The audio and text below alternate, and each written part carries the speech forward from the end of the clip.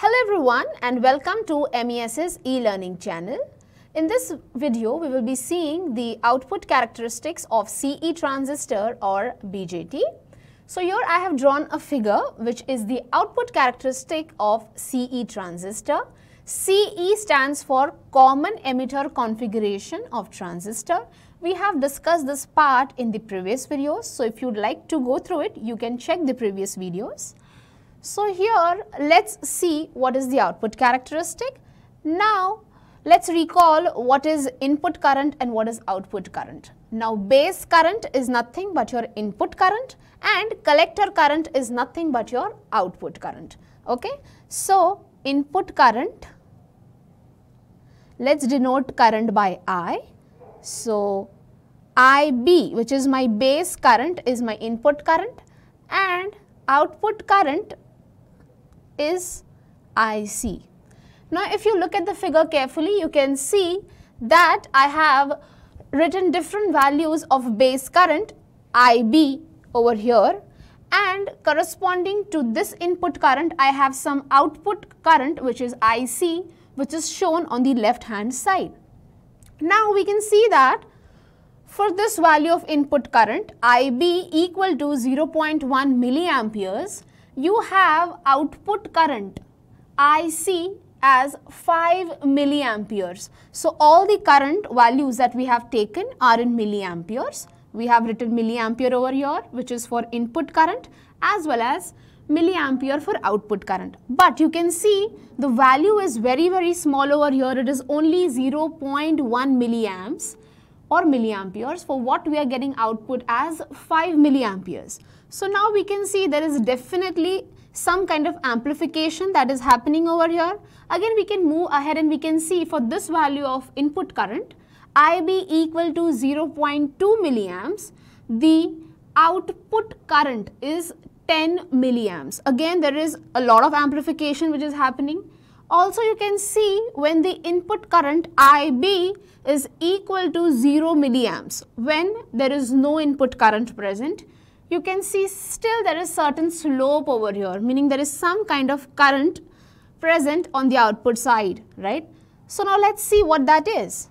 Now IC, which is my output current, it is equal to beta IB plus beta plus 1 ICBO. So IC is equal to this equation, which is true for all transistor configurations. Okay. So IC is nothing but your output current. Beta is your amplification factor in case of common emitter configuration. IB is your base current or your input current, and beta again is your amplification factor. ICBO is common base current. Now what is this common base current? This is nothing but reverse saturation current in case of common base configuration, and this whole term over here is equal to ICEO. This is reverse saturation current in case of common emitter configuration. Now here you can see that IB is equal to 0, and when you substitute the value of IB over here, you can see IC is still equal to beta plus 1 ICBO, or we can say it is equal to ICEO. So we can see that when IB is equal to 0, still we have this term present. This is nothing but reverse saturation current, and reverse saturation current is nothing but leakage current. So even when no input current is present, there is some leakage current present on the output side. So let's come back and see that the output characteristics can be divided into 3 different regions. Okay. So I have drawn a dotted line over here separating these two parts. So let's call the right part from this dotted line as region A. On the left hand side beyond this dotted line, let's call this region as region B, and this region below IB equal to 0 milliamps, let's call it as region C. Now we can see that in region A, when my input current is equal to suppose 0.1 milliamps, my output current is 5 milliamps. So certainly amplification is happening, right? So in this region A, amplification is taking place. And if you remember the chart that I showed to you all in the previous video, the region of operation table, in that I showed it to you that if amplification is taking place, the region of operation is nothing but active region of operation, right? So since in region A, amplification is taking place, it is nothing but active region, right? Now let's move ahead and see what is region B.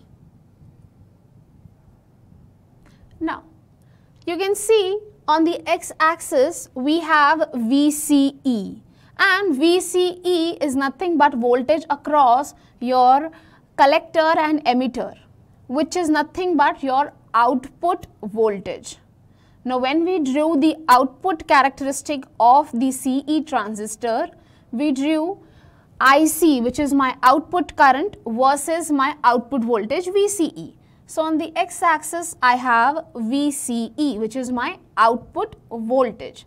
So here if the output voltage is positive, certainly over here beyond this part it is nothing but minus VCE, isn't it?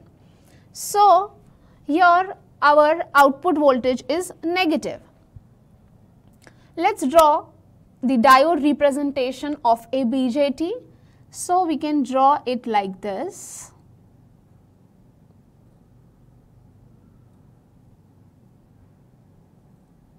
So this is your base, this is your collector, and this is your emitter, right?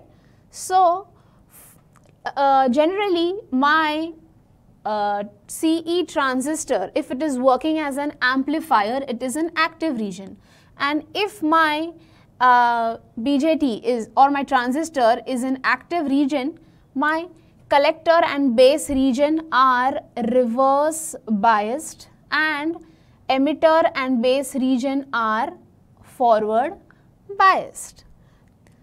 VCE is the output voltage, which is nothing but the voltage across the collector and emitter terminal. So VCE is the addition of the voltage across collector base terminal and emitter base terminal, right? So we can write that VCE is the addition of VCB plus VBE. Okay. Now as we saw that VCE is negative in this B region, so let's make it negative. So VCE is negative.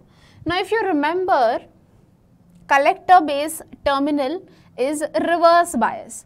Now if we say it is a reverse biasing potential, certainly it means it is a negative potential, right? So but we can see here that it is positive. The collector base potential or voltage is positive over here. So VCB is equal to minus VCE minus VBE. So VCB is positive. So if VCB is positive, it means that now it is not acting as a reverse biasing potential since it is positive. And if it is positive, certainly this diode which was reverse bias, here we have VCB, right, between the collector and base.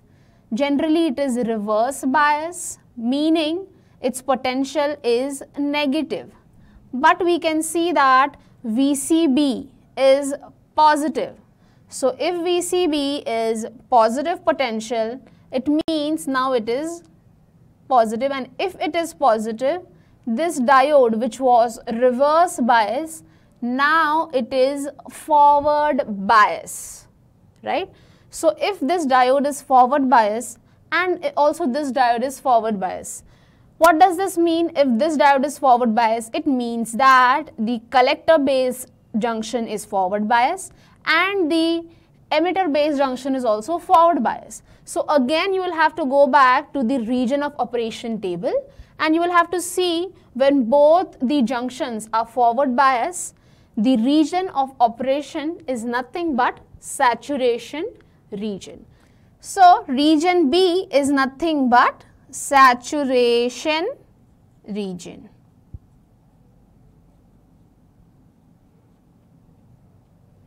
Now let's see what is region C.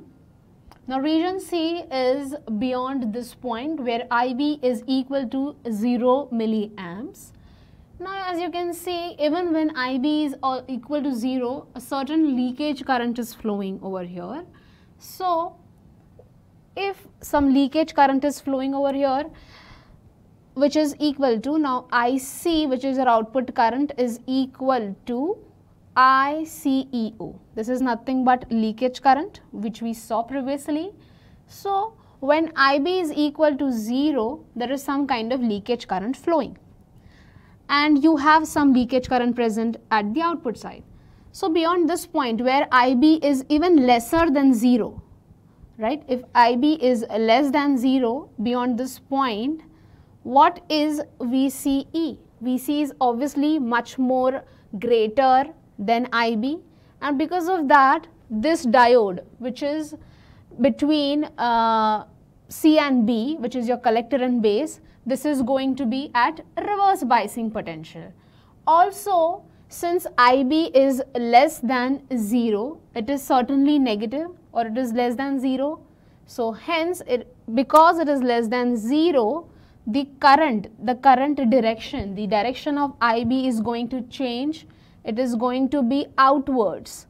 So this is IB which is flowing outwards, and since it is flowing outwards, this biasing potential is going to be reverse bias. So here we will have a reverse biasing potential.